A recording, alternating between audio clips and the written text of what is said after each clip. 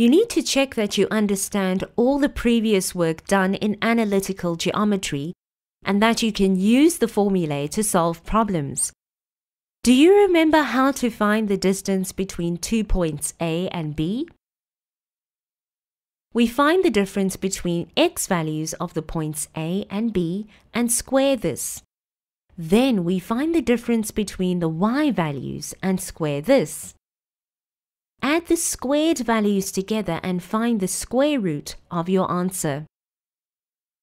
To find the midpoint M of a line segment, we add the x values of the endpoints of the line segment and halve this value. This gives us the x value of the midpoint. Then do the same with the y values.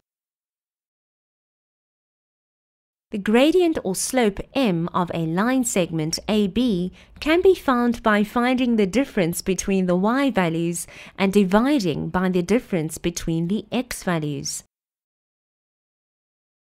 Sometimes we need to know the angle of inclination of a line. For this, we can use some trigonometry. The tangent ratio of the angle of inclination theta is equal to the gradient m of the line AB. Grade 12 Analytical Geometry focuses on circles and it builds onto your previous knowledge. When you are solving a problem involving circles, it's useful to keep in mind different ways of seeing the circle. We can see the circle as a set of points that are equidistant from a given point. The given point is the center of the circle, and we call the distance from the center to the circumference the radius. So, it follows that the distance from the center of the circle to any point on the circle is the length of the radius of the circle. The distance around the whole circle is called the circumference. A diameter of a circle is any line passing through the center of the circle which connects 2 points of the circle. The diameter is also the maximum distance between 2 points on a circle. All the points on a circle are the same, fixed distance from the center. We call this distance the radius. If we make P any point on the circumference with the coordinates x and y, and we place the center of the circle on the origin, then we can use this equation for a circle.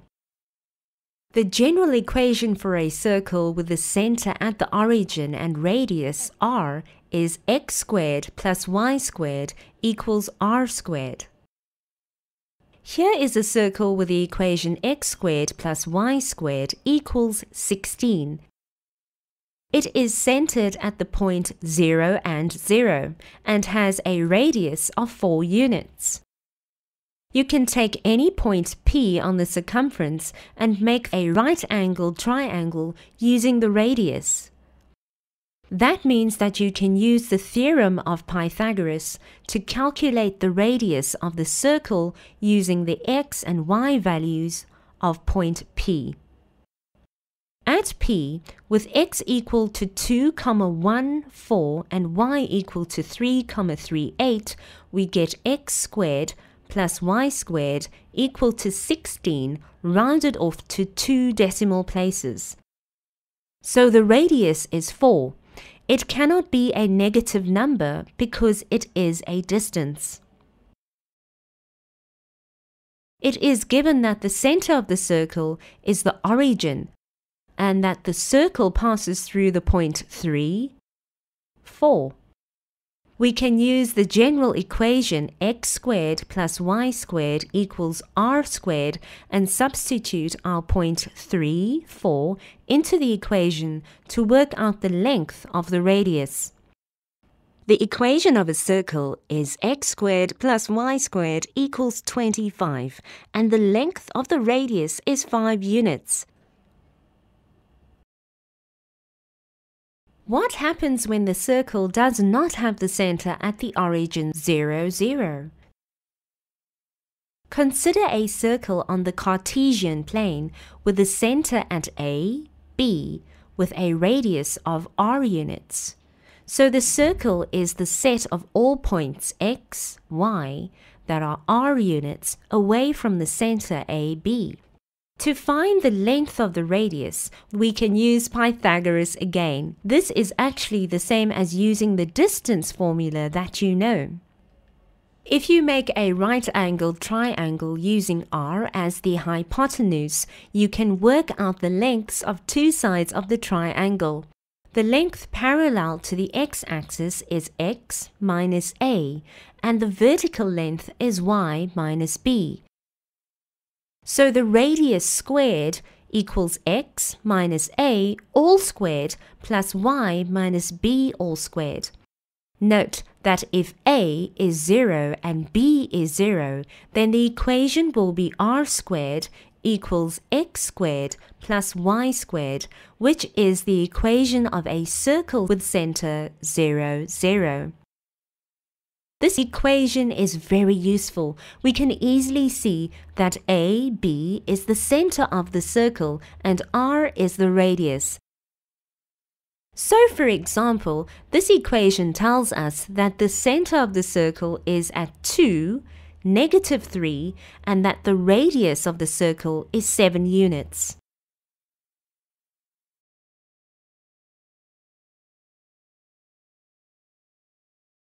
Example 1. Determine the coordinates of the center of the circle and the radius for this equation. The equation of the circle is not given in the form we have been using, but we can get it into the right form by completing the square. If we divide both sides of the equation by the common factor of the square terms, we can work with the equation more easily. Rearrange the terms and put like terms together. Put the constant term on the right of the equation. You should recognize that we can complete a square on x squared minus 6x and complete a square on y squared plus 2y. Half of the coefficient of x is -3, so add the square of -3, which is 9, to the equation. You should recognize this trinomial as one that can be factorized as x minus 3 all squared. Now, using y squared plus 2y, we halve the coefficient of y and square it to get 1. Add 1 to the equation and we have the trinomial y squared plus 2y plus 1.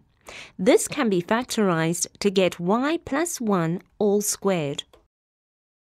But we can't just add numbers to one side of the equation without adding the same numbers to the other side of the equation.